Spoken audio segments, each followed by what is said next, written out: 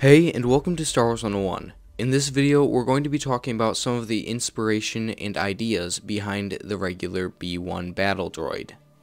I think we can all agree that the B-1 battle droids have played a huge role in the Star Wars universe, but what actually inspired their design?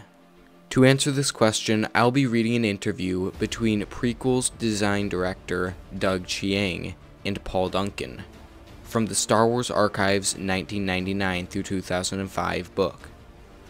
Doug Chiang. The brief George gave was create a robotic stormtrooper. The stormtroopers were black and white and looked like skeletons, so I thought, how about turning human musculature into mechanical forms and see if that went anywhere. So I took the human autonomy and made it robotic. The stylized body shapes of African sculptures also influenced them. Paul Duncan. You did 5 drawings on January 15th. Doug Chiang. These were all explorations, and I think they're complete failures. I was trying to get all the bad ideas out to find where George wanted to go with this. Paul Duncan. But if you look at drawing number 2, the ribcage is very similar to the final ribcage.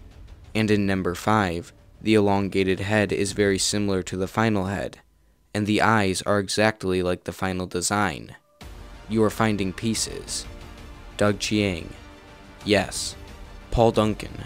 You are working on multiple designs at the same time, but continue drawing the droids on January 25th, 26th, 31st, and then in drawing 198 on April 24th, you're close to the final form. Doug Chiang. It's very collaborative. George has exquisite taste in form language, and it's surprising how quickly he can read an idea and see if it conveys the personality and works for the story that he wants to tell. In the art reviews, he'll pick out certain things that he likes, like the eyes, the head, or the ribcage. Then it was my job to take those elements and make the design structurally sound. Paul Duncan.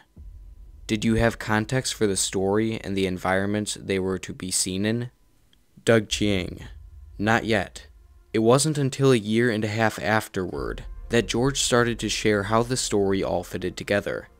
I was designing it in its purest form, where we were trying to come up with elements that weren't preconceived ideas. It was empowering for me because I wasn't there just to illustrate his ideas, but I was contributing my own ideas. The art department was formed in January of 1995, based in the attic above George's office at Skywalker Ranch, starting with Terrell Whitlatch and myself. Now, at that point in the interview, they start to dive into some other things, so we'll end it there. However, I would love to hear your thoughts in the comments section about what you think of the design of the B-1 battle droids, and what you think of the process they used to form them. I personally thought it was very interesting, and I've always loved the look of these droids.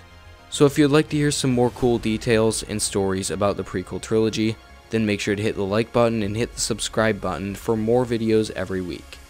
And with all that said, have a great day.